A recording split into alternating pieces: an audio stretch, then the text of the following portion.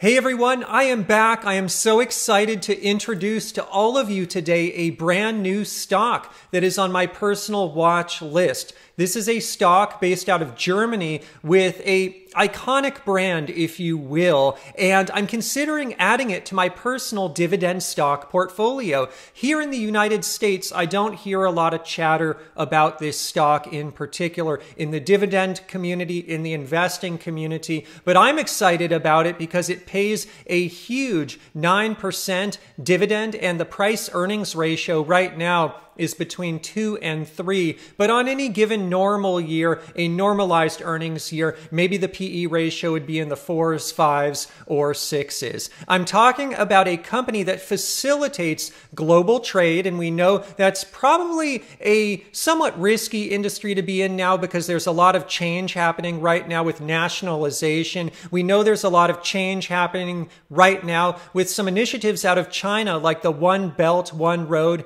initiative that could change global trade as we know it. And we know there's a lot of risk right now with rising fuel prices. Despite all of these factors, Hapag-Lloyd, that is the stock I'm going to cover today. It trades in the US as an American depository receipt. It's an unsponsored American depository receipt through BNY Mellon. I look forward to discussing this stock in great detail today because one of my best performing stocks of all time, surprisingly, has been the railroad Norfolk Southern. And when I think about the transportation industry, when I think about getting the goods to consumers at the end that they need, I think about efficient means of transportation. And when I think about efficiency, I think about railroads and I think about global shipping companies like Hapag-Lloyd. So I'm really excited to cover this company in the video today. Get ready, everyone, for a really exciting dividend stock investing analysis.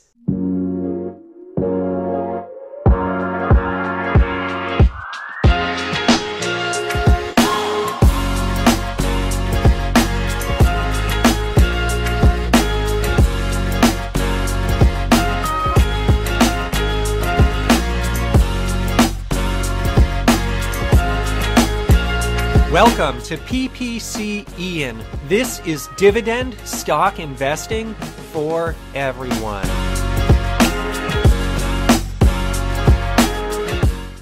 All right, everyone. Before we get started today, if you're excited to learn about a new stock, please go ahead and smash that like button. It means the world to me. And if you're here from Germany, please put in the comments below. I love my global subscribers. That's one of my favorite things about this community. And as a dividend investor, I'm always looking internationally, globally, for opportunities to add companies to my dividend stock portfolio that might not be based out of the United States. And so also don't forget to subscribe, and also please show me some extra love on the video today if you can, in the comments, in the likes, in the subscriptions, because my last video, boy, I've covered sin stocks here. I've covered fast food companies. I've covered companies that make soda. I've covered big pharma, big oil, you name it, I've covered it. And all of these companies have been embraced by the dividend community. But I went out on a limb and I covered a vacation ownership company in the last video. And boy, that was where kind of the line was drawn in the sand. Certain people were like, Ian, you've gone too far with that company, too controversial for me. And so anyways, that surprised me quite a bit, but it's all good. Anyway, show me some extra love on this video, everyone. It really would help me out. And so I want to get started with my analysis today. Before I do, check out the pinned comment below. I have a link in there to my Patreon. I have so much bonus content over on Patreon, including my complete dividend stock portfolio that's on Corner Patreon with the percentage allocation to each position. Let's get going. As you can see on the screen in front of you right now, I want to start with a stock chart. As you can see, this is Hapag-Lloyd ADR, and the ADR, the American Depository Receipt, is HPGLY. Very thinly traded. I'll get to that in a minute, but what you can see here is it's up and to the right, and it's gone from that $20 range back in 2018 all the way up now to $145. And so I like to see this because I invest for dividends, but I invest for dividend growth. I invest for the long term, and I like companies that are growing, companies that have great stock performance, because it's indicative that my dividends can possibly go up over time. If the company is performing well and the stock is going up as a result of the company performing well, they sure will have more room to increase the dividend. And as you can see on the screen in front of you right now, the second slide I want to show today is yet another stock chart, and this one compares Hapag-Lloyd versus some of their competitors. And so I have their competitors. I hope I'm saying these names right, but AP Moller Maersk and also Matson Inc. And you can see, however, that Hapag-Lloyd is crushing them in terms of last 5 years performance. And that's really why I zoned in on Hapag-Lloyd, because they have a growth through acquisition strategy. They're focused on Africa, which is a huge growth continent right now. And it seems that they're really getting into technological improvements on their software, on their systems, on their technology. And I believe that over the long run, this constant focus on innovation is going to fuel continued growth at this company. And because they're a top 10 global shipping company, but they're not number one, there's still a lot of room for this company to grow over time. And so this is really why I zoned in on this company, because it offers a dividend, it offers a lot of growth, but they're also outperforming the competitors on the growth side. And so I want to keep going. As you can see on the screen in front of you now, the next slide, I have so much ground to cover today. I have just a quick dividend analysis. And so this is a company that would probably not appeal to your classical dividend stock investor. As many of you know, I have a portfolio that is very core focused. Most of my money are in my core stocks. If I add to this stock, it would be an ancillary position. I know I'm going to get a lot of feedback saying, Ian, didn't you say in 2022 you were only going to focus on core stocks? Well, here we are, and I'm looking at another ancillary position. I can't help myself. It just is what it is. But basically, I don't see this stock becoming core for me. It would probably be a stock, if I'd added about maybe 0.8% of the portfolio, leave it there, reinvest dividends, and just check on it again in maybe 20 years. But the fact of the matter is this company has not been paying a substantial dividend until just recently. And the reason it paid a substantial dividend in 2022 is because the stock has just performed very well. The company fundamentally has performed incredibly well. I'm going to get to that in a minute. This last year, or the first half of this year, they just really crushed numbers like I've never really seen, and hence the PE is below 3 right now if you forecast those earnings forward. But basically you can see here the dividend has been low. They pay it once per year. It's at the discretion of the leaders, of the board, of the stakeholders at the company. And this is a company I'll get to later that is mostly owned and concentrated by just a few countries and families and big stakeholders, whereas the percentage of the float that's available for everyday people like you and me is very small. But the dividend, it's not paid quarterly. It's paid annually, and it's largely at the discretion, again, of the board, and it's largely a function of how well they do that year. And so this is the kind of thing that's not going to offer predictable cash flow. This is the kind of thing that's not going to allow someone, oh, I can budget my living expenses and easily pay my living expenses off of this. But this is the kind of company that foreseeably, looking into the future, is going to play a huge role, continue to play a huge role, as it has since the 1800s in terms of global trade. And they're going to reward shareholders over time with dividends. And it just so happens that the forward yield now, if they can keep up what they're doing, is at 9.44%. But I do want to say to all of you, I don't see that continuing. And so this is a boom-bust business. This is a business that has a lot of variability. Thankfully, their balance sheet is strong, so they can shoulder just about anything that comes their way. But I just think the dividend, it's going to bounce around a lot over the years in the future. We can't always count on a dividend yield this high, but over very long periods of time, I could see it going up into the right. By the way, why did I get excited about this company? I'll tell you, there's 2 reasons, and this is how dividend investing goes for me. Put in the comments below how you discover new companies. But how I discovered this new company is twofold. One, I was searching for vacations just on TripAdvisor, as I do sometimes. I'm bringing back the topic of vacations. I know here in this community, I guess vacations are very controversial. I do apologize if I'm offending more people talking about vacations again, but I was on TripAdvisor, and basically when I was looking on TripAdvisor, I was just looking for some fun places to visit. And I happened to be looking at Savannah, Georgia. And I was looking at some of the hotels there. I was looking at the Westin Hotel, and it's right near the harbor there. And it had some photos on TripAdvisor. It was so interesting from folks who have stayed at that hotel. And they showed pictures of the big container ships coming in. And one of them said Hapag-Lloyd. And I'm like, wait a minute, Ian, I've seen this so many times before. I got to look into this company. And it's almost subliminal because the other day I was at Dutch Bros, and I'm going to share, this is local here in the greater Boise, Idaho area where I live now. As you can see on the screen in front of you right now, I was at Dutch Bros, and right next to Dutch Bros, where they're developing some new land, there was a big Hapag-Lloyd container that I just had to get a picture next to. And I felt that this was such an interesting coincidence that I saw it on TripAdvisor, then I see it next to Dutch Bros. I'm like, I just got to look into this thing. And when I started looking into it, I really liked what I saw in terms of the numbers, and I like what I know about this type of industry from my experience with Norfolk Southern. And so here we are today talking about Hapag-Lloyd. So I want to share on the screen with you next some thoughts. Check it out. I'm going to start today with the thoughts, then I'm going to get into the numbers. And so I'm doing a little backwards today, but I think it's important to seed these thoughts with the community so you can think about them as we go through the video and go through the numbers today. And so deep thoughts, high-level thoughts. They're in 120 countries with 20,000 customers. The company Hapag-Lloyd has been public since 2015, but they basically have roots back to the 1800s, which I like. I invest in kind of iconic brands within their respective industries. Hapag was formed in around 1847. Lloyd was formed around 1857, and they merged in 1970 to create Hapag-Lloyd. But publicly traded speaking, my understanding it's just since 2015. And so HPGLY is the American Depository Receipt. It's thinly traded, doesn't bother me as a buy and hold forever investor, but for someone who needs a lot of liquidity, might not make sense. I mean, I'm talking very thinly traded, like a few hundred shares a day or something. So very, very thinly traded. And I'd have to be careful setting limit orders to buy this so I don't get taken advantage of potentially putting a market order on something that's so thinly traded.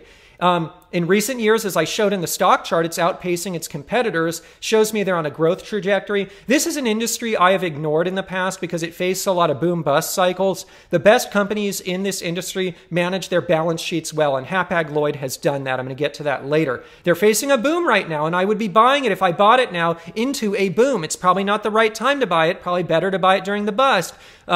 That being said, I can't control time that well, and honestly, I am better at just dollar cost averaging into companies than trying to time the market. Although when the market is tanking and I see opportunity, then I go extra heavy.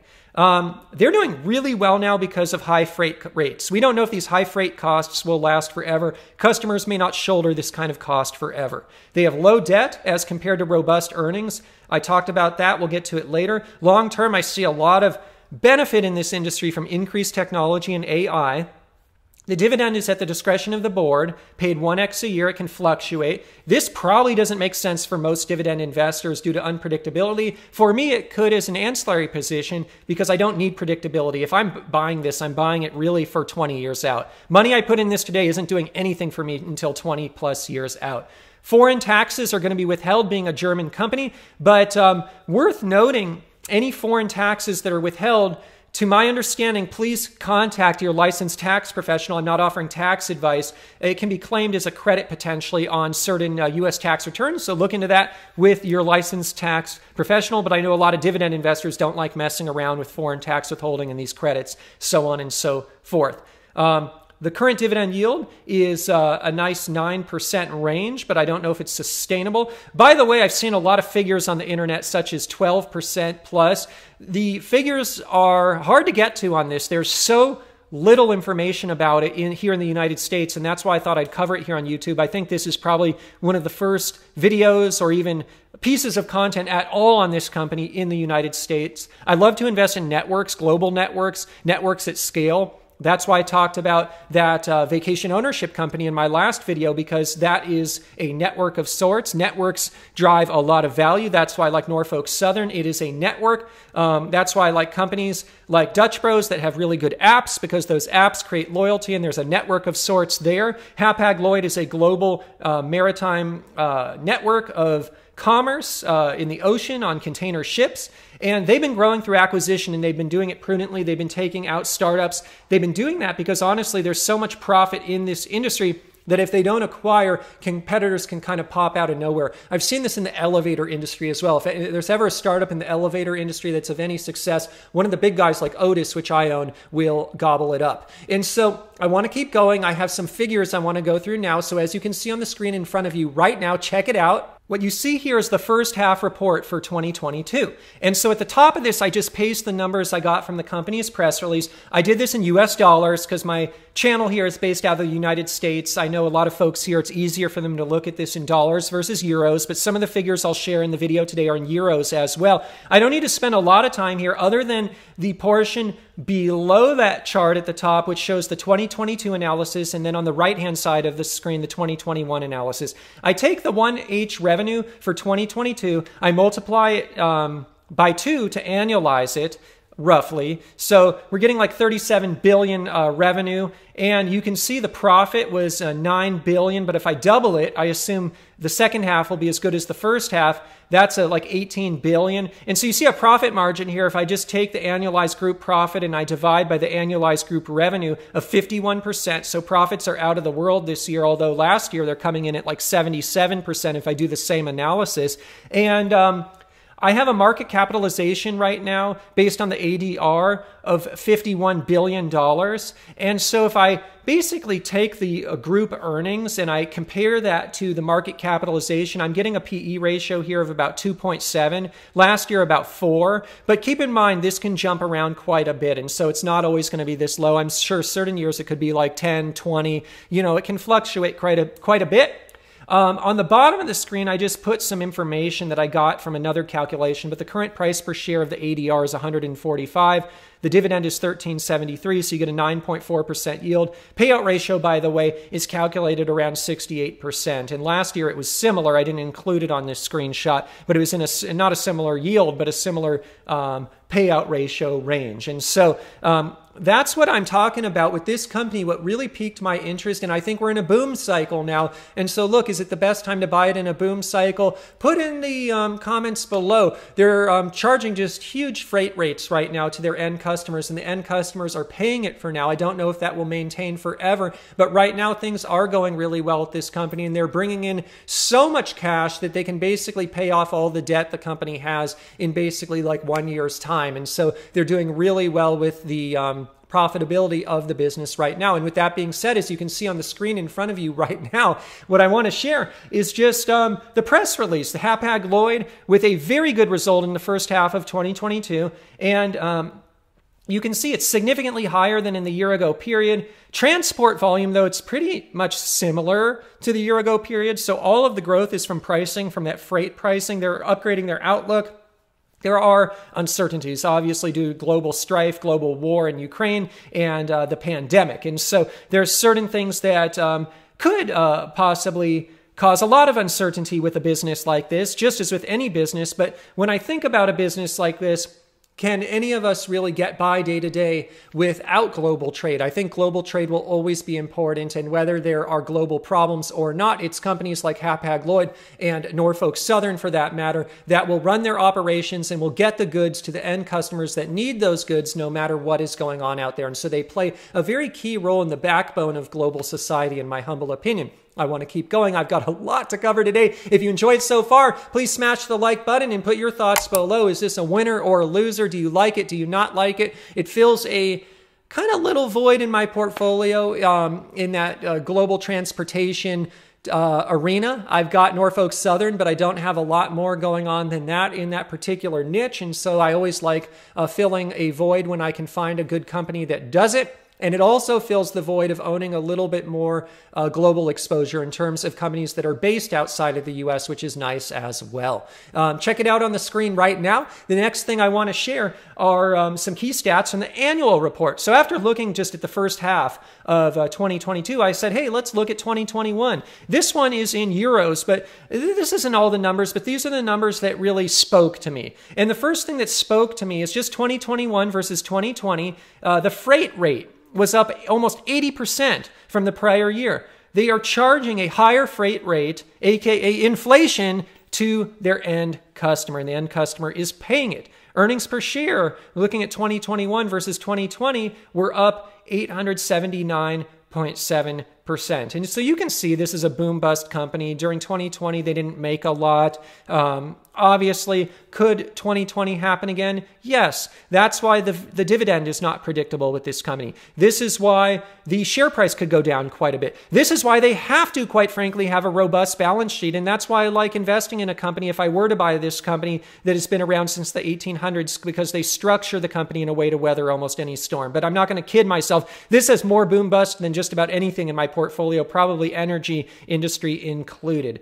Dividend was 35 euros in 2021, 3.50 euros, 3.50 euros in 2020. So 2021, 35, 2020, 3.50. That just goes to show how the dividend can bounce around so much year to year. You can't always count on the dividend being so high every year. But it does seem we can probably count as dividend investors on that payout ratio being somewhere in the 60% range.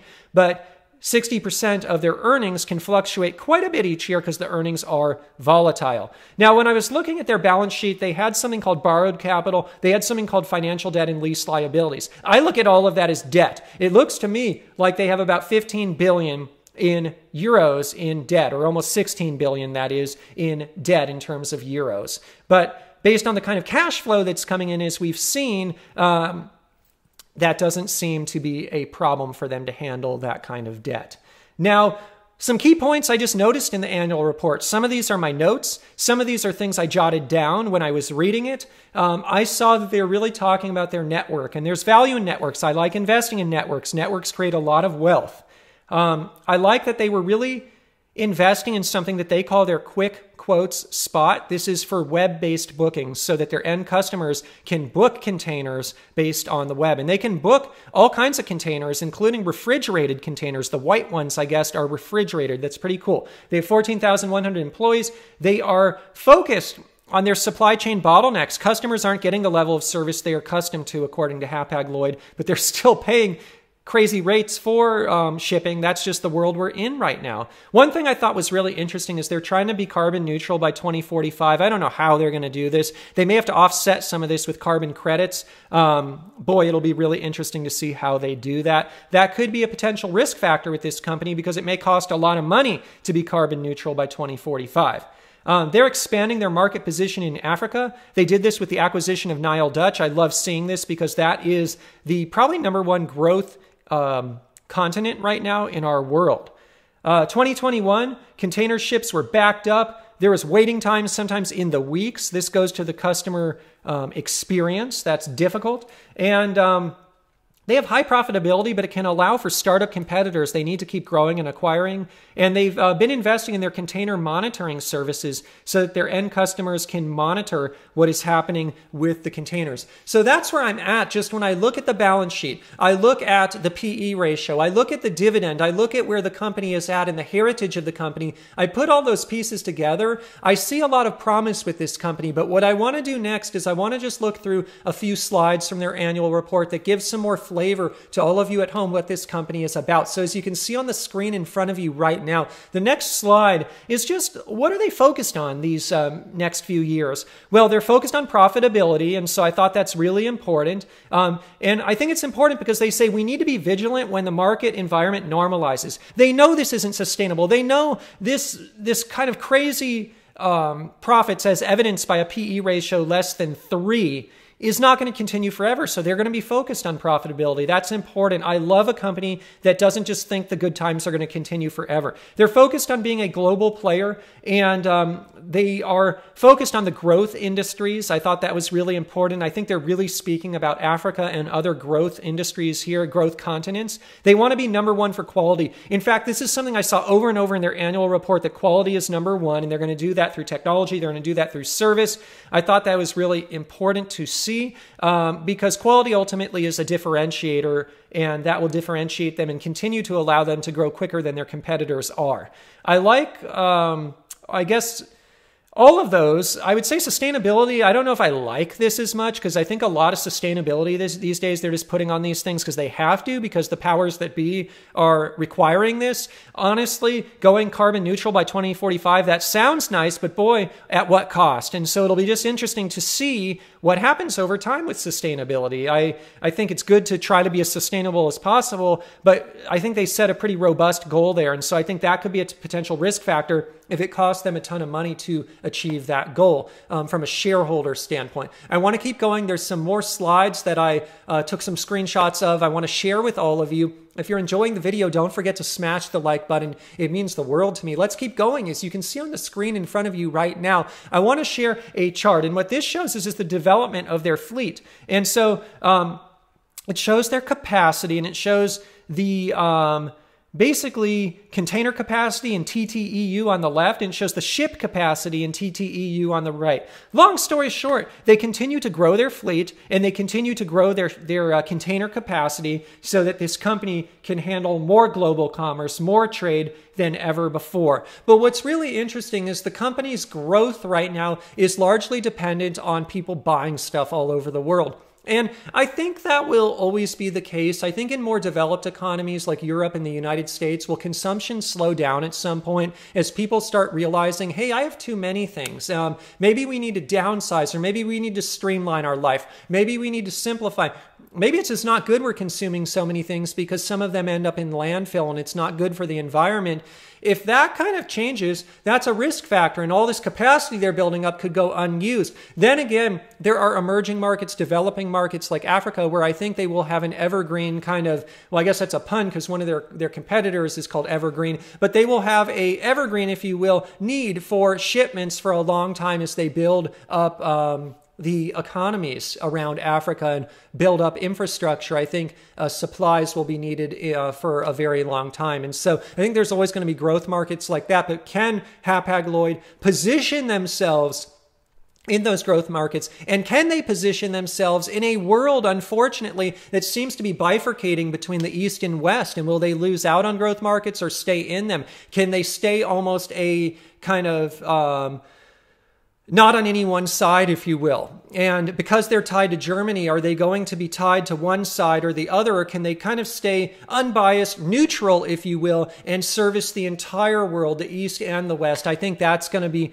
really important as part of their strategy and a possible risk as well. Let's keep going. As you can see on the screen in front of you right now, the next slide I want to share is something so interesting, the shareholder structure. For a very long time, this company was not publicly traded. Now it is, but you can see why. You can see that it is highly concentrated, the ownership amongst certain owners, and a lot of these owners are just families or holding companies. You can even see one of the big holders, 10%, is the Public Investment Fund on behalf of the Kingdom of Saudi Arabia. These are governments. These are big stakeholders. You can see that the free float is only 3.6%. And so it is interesting that the average everyday person, you and me, the people watching this channel, finally have an opportunity to invest in this company. And so when I was doing my research on this company, which is an ADR, I had a lot of trouble getting good information. I wanted to share with you really quickly where a starting point is for me here in the US looking at ADRs, because it's so hard, so difficult if you don't know where to look.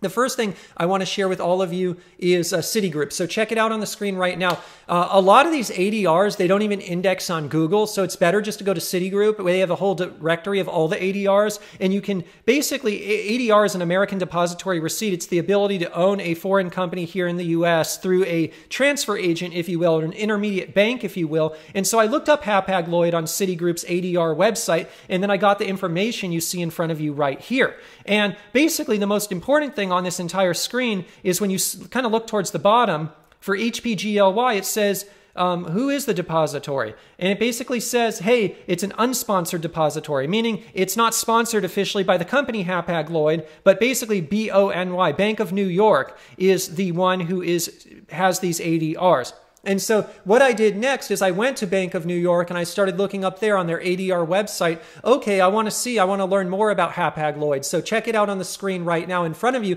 You can learn a bit more about the ADR right here. And you can see the CUSIP. You can see the ratio. It's basically a 2-for-1. And so each share basically of HPGLY is in a ratio of 2 to 1. And you can understand the country is Germany. You can see the effective date. This was started in 2016, these ADRs, not that old. You can see it's unsponsored, and you can see the industry there. And so now we understand just a little bit that, hey, this isn't some risky fly-by-night ADR. This isn't some wacky pink sheet. This is backed by a Bank of New York Mellon. This is a big bank. They're involved in a lot of ADRs. They're involved in a lot of pension funds and college savings accounts. They have the Pershing brokerage under Bank of New York that some of you may be familiar with. They do a lot of work behind the scenes with retirement accounts and IRAs and college savings funds, those kinds of things. And so Bank of New York is a really good bank from my experience when it comes to these kinds of things. It's a trustworthy bank. I wouldn't even consider buying this ADR if it was just some pink sheet and it was Joe Schmo created the ADR. No, it's backed by Bank of New York. But I wanted to understand what kind of fees am I paying on this thing. So as you can see on the screen next, they actually share the fees on Bank of New York. And you can see that basically they're charging 5 cents per share, and they're doing that for a lot of different things, including the cash distributions, aka well, I guess dividends, stock dividend. They're doing it here for just annual depository service. And so there are some fees that eat away from returns here. And a cable fee was like, wow, what's that? $17.50. But that's only if I want to go to Bank of New York and call on the actual underlying shares and say, I don't want the ADR anymore. I want the actual shares that are based out of Germany. I don't see myself doing that. So I don't think that cable fee is going to apply to me. But that's where I'm at with my ADR research. Next, what I want to do in the video today is I want to get into some risks, because obviously there's risks with this company. If I were to buy it, it would be less than 1% of my portfolio. One thing I want to mention with all of you out there when I'm doing videos like this, I always have kind of a on deck watch list of stocks at any given time that I kind of like, and I kind of would potentially buy if they're in my buy zone. One of them, for example, is WD-40 Company. I reviewed this a long time ago on my channel. I'll link to it in the pinned comment below, the video review. I never ended up buying it because it was always overvalued. Thankfully, Hapag-Lloyd right now, it's kind of in my buy zone, and so I would consider buying it now. But it's nice to have a watch list with kind of some stocks I'd really like to own,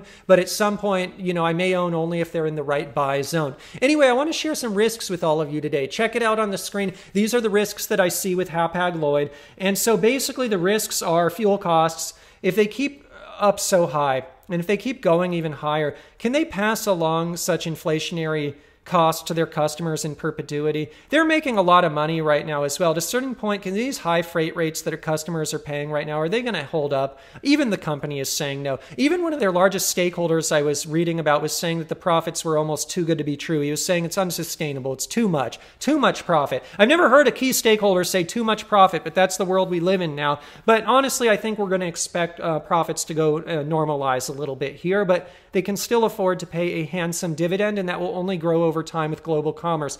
I honestly think this carbon neutral is a potential risk, because how much is that going to cost them over long periods of time? I think that it's a competitive industry with a lot of players. How can they stay ahead? I think they can stay ahead with savvy acquisitions, with technological innovation, and I don't know, put in the comments how else you think they can stay ahead. But I think there's something to be said for their heritage, being around since the 1800s. They've probably picked up a thing or two about their industry that helps them create a competitive moat. Geopolitics are a risk. Nationalism and slowing global trade could play a risk. I think especially this bifurcation between the East and West. And what I want to share last, I don't know if it's a risk or if it's a benefit or if it's just kind of a change that they have to adapt to, but China is building an initiative called One Belt, One Road. And this is a, if you will, modern Silk Road that's going to connect a lot of different countries. And it'll be interesting. Will China try to disintermediate someone like Hapag-Lloyd so Hapag-Lloyd does not play a role in that? Or will Hapag-Lloyd play a role in that? And if they do play a role in that, I think that could be very good for their company. But as you can see on the screen right now, Hapag-Lloyd did a press release recently related to how they're trying to stay involved kind of in this trade route, this One Belt, One Road. And they did that by acquiring an ownership stake in a key port that is part of a basically destination of travel on the One Belt, One One road. And so I think they're trying to play a part in this. This all gets really, really, really tricky right now. And if you ask me, why isn't the stock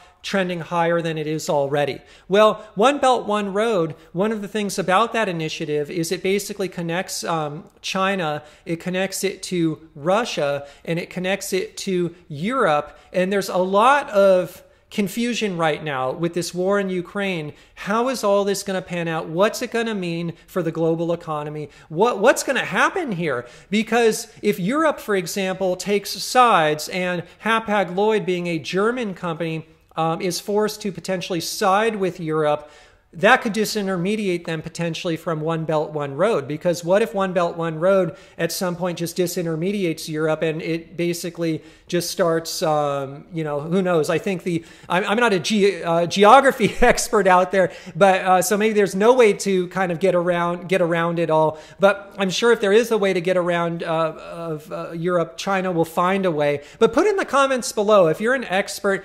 Look, I live in the US. I don't learn a lot about this stuff, but you're a geography expert, or if you're an expert on global trade, you know a lot about these things. Please put in the comments below just how you could see this panning out for a German shipping company as it pertains to global strife, nationalization, the separation of the East and the West. How could all of this play out? What I would say at the end of the day is the best thing for this company, possibly speaking, would be to stay unbiased, to be a neutral party, and to hopefully service the East and West in global shipping needs. But we just don't know what will happen. And so it'll be really interesting. And I think that's one of the reasons, that uncertainty, why the stock price isn't even higher than it is, why the PE ratio is so low. I think the other reason why the PE ratio is so low right now, obviously, is they're in a boom cycle, and everyone knows that won't last forever.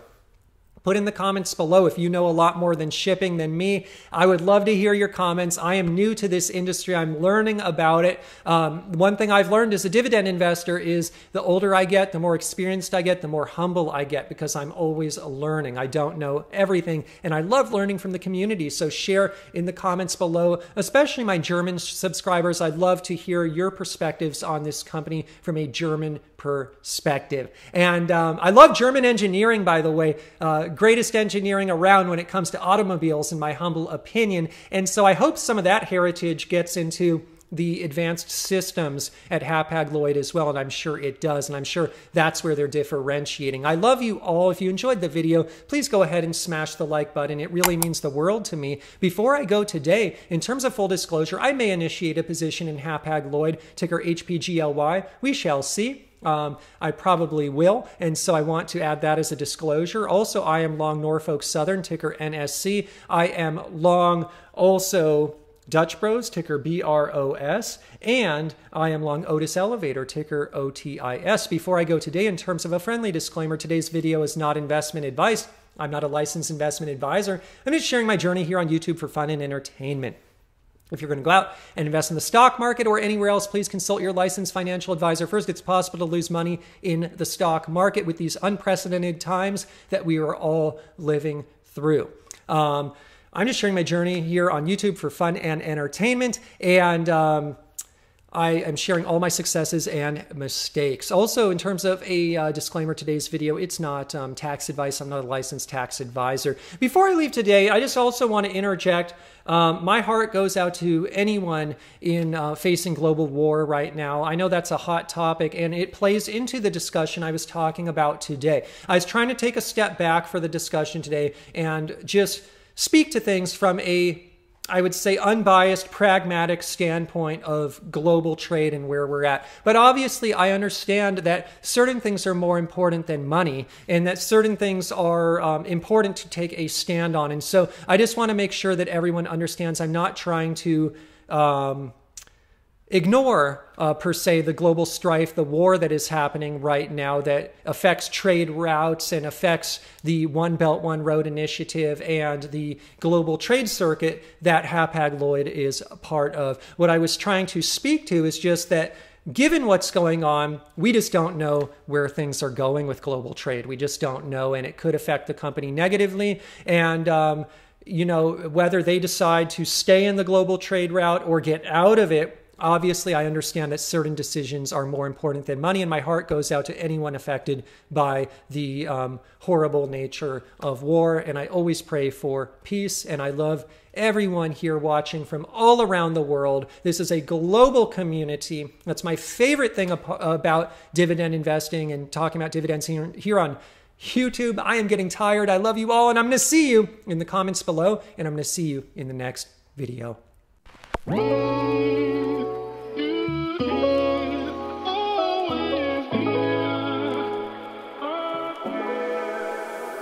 Oh.